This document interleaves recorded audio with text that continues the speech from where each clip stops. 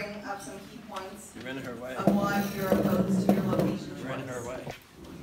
The site of interest, Gates, has been selected without proper consultation or prior agreement of the people that will be directly impacted and those who live in Mushaboom area. Laying any form of claim to the site would be blatantly imposed. This area has been suggested intrusively by members of another community who would not be negatively impacted in any way. The people of Mushaboom, however, would be affected tremendously.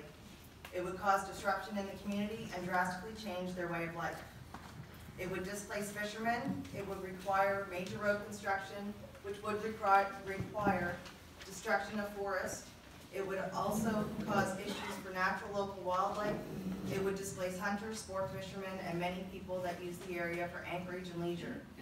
Fishermen and recreational boaters have been using the area for generations and should not be forced out. The gate is known safe passage and a safe haven for fishermen and boaters. Any blockage will put people at risk. You say you will open the passage for certain periods, but how could we be assured of this? People still use their boats in colder months, and many fishermen fish year-round. Locals have told you about the issue with the ice, especially the risk of pack ice, but you don't seem to be hearing it. The whale safety would be at a great risk because of this. There are too many unknowns when it comes to the effects this could have on the lobster fishery. There are too many unknowns when it comes to the environmental impacts. People's livelihoods and the current ecosystem are not things we are willing to risk. We do not understand how anyone can be in favor or agree to something when there aren't answers to many of the most basic questions. I will list them. I don't expect you to answer them now. Where is the business plan and feasibility study? Where is the clearly written definition of jobs that would be created, the qualifications required for these jobs, and the expected salaries? Where are the numbers that show the expected draw of tourists and expected gains to surrounding communities? Where is the clear description of the construction cost and the annual operating cost? Where is the clear description of how this will be funded and by who? Where is the documented agreement between the whale sanctuary and the donors or investors? Where is the guarantee that money will continue to be dispersed throughout the life expectancy of the sanctuary? Time, please. Thank you. That's your 3 minutes.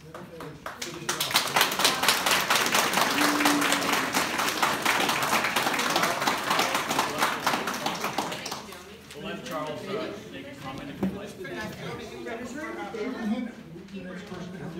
How close are you? It will finish. It will finish. That's part of your problem. Well, that was 4 minutes actually, but that's okay. Part of your problem. But I have control. Thank you very much. I appreciate Not it. sure exactly where we're at here, but where is the clear description of the construction? Did we already do that one? Yeah. Okay. Where is the guarantee that the money will? Okay. Where is the guarantee that money will continue to be dispersed throughout the life expectancy of the sanctuary? And who is responsible for the sanctuary should the funding suddenly be lost? Who will be left responsible for the sanctuary if your group was to fold, if the whales were to perish? Where is the environmental assessment? Who or what company name will the lease or license be in? Is there an involvement or previous agreement with Finfish Agriculture Companies?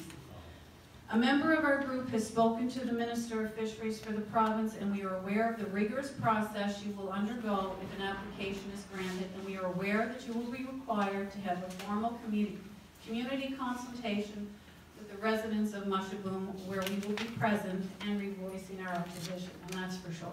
Yes. The idea has caused division in our communities, huge amount, and has already damaged relationship. We are strongly opposed to your proposed location choice at the gate, and we will continue to voice our opposition if the process is continued here, without whatever we can do. We are not willing to negotiate in any way. Our answer simply is no.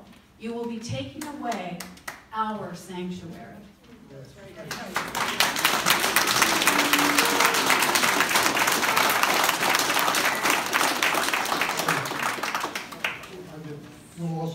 it's too. Go ahead. Thank you. Thanks, Steve. So, obviously, first of all, thank you for your comments. Also, there are a number of details in there that we cannot, in this time frame, respond to. There are strategic plans, there are financial plans, there are donors, as we mentioned. The idea of this being an avenue to end up as a finfish aquaculture facility, though, it does bear some note. We receive from Provincial Fisheries a permit for a whale sanctuary. It is through the same agency that would permit finfish aquaculture. But our permit cannot be transferred in that way from what we have been told by Provincial Fisheries. So that's a response because I have heard that a number of times. To my knowledge, it's not an accurate way that that could transpire. So that's just a piece of information as I've asked the question. Please, go ahead. First question I have, I'd like a direct answer from you. How are you going to keep them from birthing or having young? There are there's chemical contraception processes that are used in facilities around the world, and we would use those approaches. Well, I'm going to read you something that from Marineland in Ontario. Marineland states that it's difficult to prevent belugas from reproducing. There is no easy or thoroughly effective birth control medication for beluga whales. So So let me answer that because I've studied these animals for 30 years. And I can tell you that what Marineland says is probably true for them because they have 50, 55 beluga whales jammed into 2 tanks. And it is very difficult to manage and handle that many animals in a situation like that. Here we are talking about 5, 6 to 8 whales who are given contraception directly in their food, right into their mouth, and there is absolutely no problem with doing that. This kind of contraception is used in large animal sanctuaries around the world. These people are saying it doesn't work. It doesn't work for them, but that's because of the extreme circumstances that they are keeping these whales under. one other thing. Part of the reason it doesn't work for them is because they have a breeding program. They want it. They want to breed animals. That has been their agenda. It continues to be, and they're now trying to export animals so they can breed them elsewhere.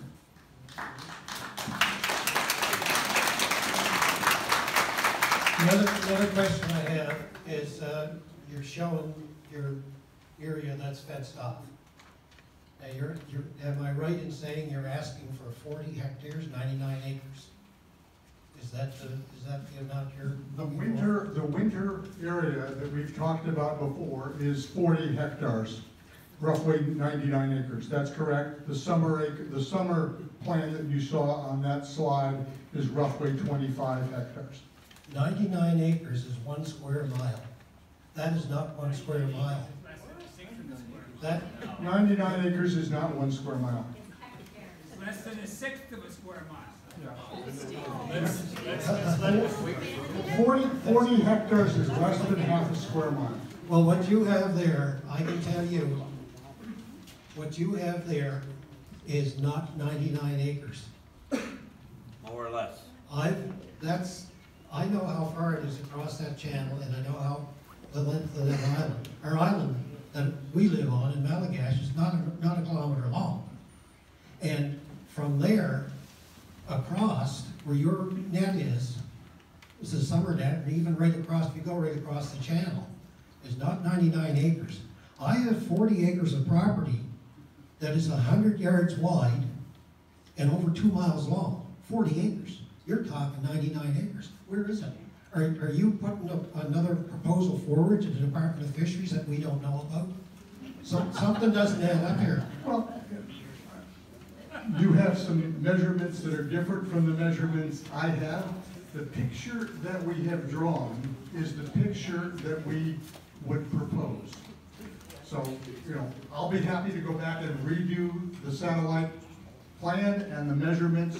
My understanding is that the winter version is 40 hectares. So, we can debate it, but it's really ought to be measured and then go from there. Well, that's all my questions, and I'm telling you that I live on that island, and there's no support there for, except for one person, Thanks, Dave. and you need to go Okay, away. thank you. Thanks, Dave.